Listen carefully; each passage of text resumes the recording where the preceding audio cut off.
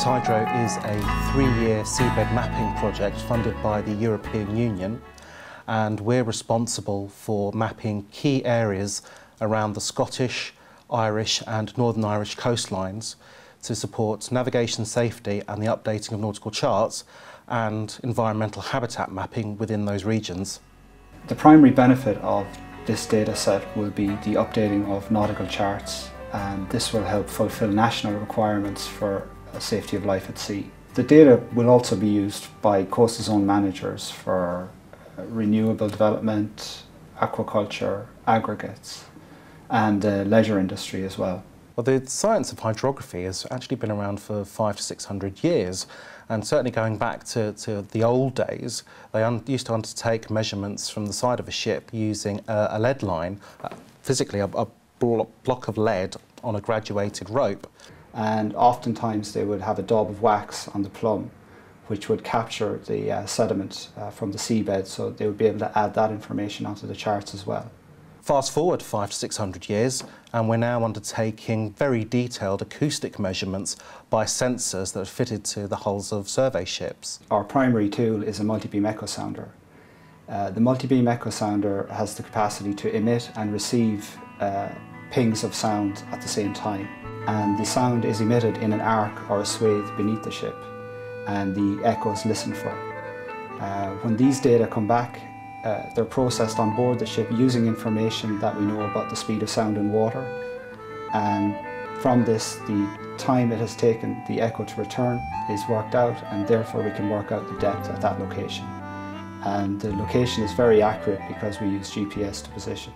We can also use the character of the echo to assess the character of the seabed.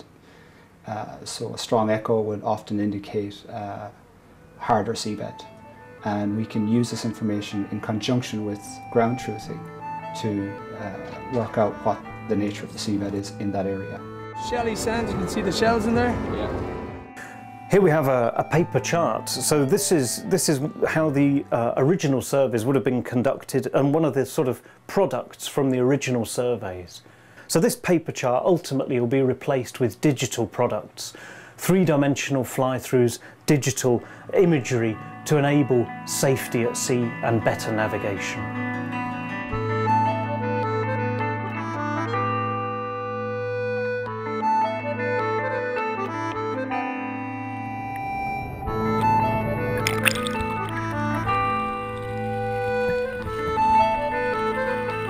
I work for the Geological Survey of Ireland in Dublin, and together with the Marine Institute in Galway we work on a programme called INFOMAR, which is mapping the seabed around Ireland. In 2011 we also became involved with the INIS Hydro project. We were given the task then to survey Dundalk Bay, which is on the border between the Republic of Ireland and Northern Ireland, where AFB was working, and they've brought their data down to meet up with where we finished up our data. So it's a nice blend of two different countries working together and integrating their data.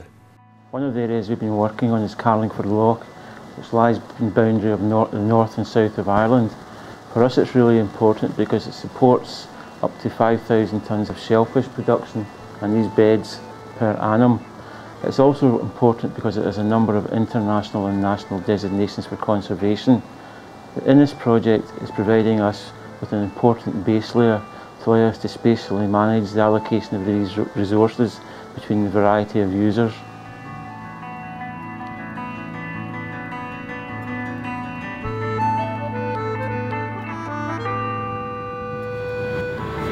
I'm a hydrographic surveyor at SAMS.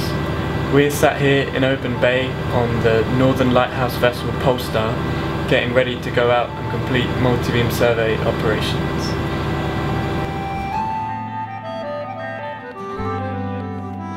We're going to be using this system to map in and around the Firth of Lorne. There's lots of interesting features around the Firth of Lorne, such as the Corrie of Wrekin, which is the world's 3rd largest whirlpool. It's caused by strong currents racing between Scarborough and Jura. This funneling of the currents creates a constriction, and with the really interesting seabed topography with large cliffs and steep drop-offs creates this whirlpool effect.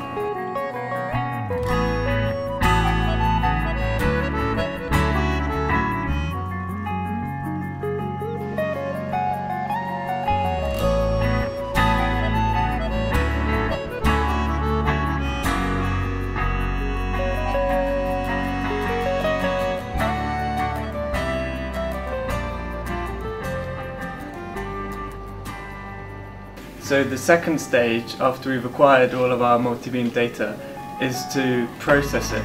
This involves removing all the what we call noise from the data set so that we have a final clear image of the seabed. As a good rule of thumb, it's about 1 day of collection to 1 day of processing. So we collected about 95 days worth of data, so we're expecting to be around the same time processing to deliver a very professional finished product.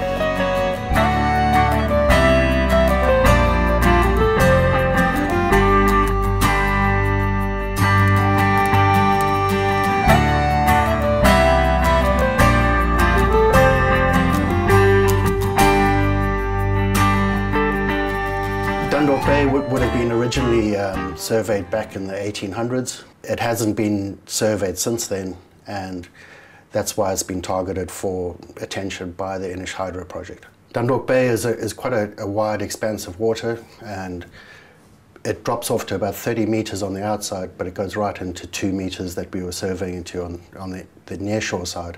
What we've come up with now is a really good 100% coverage of the seabed in Dundalk. There's quite a significant fault that runs through the bay from east to west, which has been backfilled with sediment.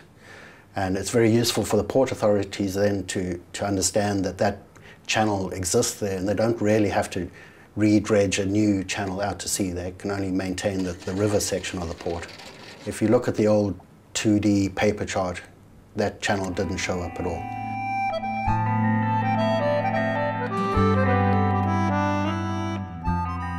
But we were very interested in doing this survey. This is, as I said, a large area, 553 square kilometres. Geologically, very, very interesting, very diverse. So we had deep water areas, 260 metres water depth, right into shallow water. I think our smallest depth was 1/2 metre. We surveyed 20 wreck sites, 13 of which we found to be new for this survey. From World War II flying boats to cargo ships that were lost in a violent storm off the Isle of Belnahur in 1937.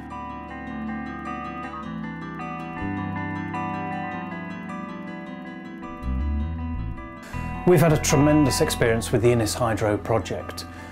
We've been drawing on a lot of experience and a lot of skills from Ireland, Northern Ireland, Scotland and England, led by the Maritime and Coast Guard Agency. For the first time, not only are we undertaking a seabed mapping project that's focusing on producing maps of the seabed, but a number of organisations are working together across government to map the seabed to a set standard that allows data collection to support all of our uses. It's the exposure to working in different jurisdictions with different government bodies in different countries.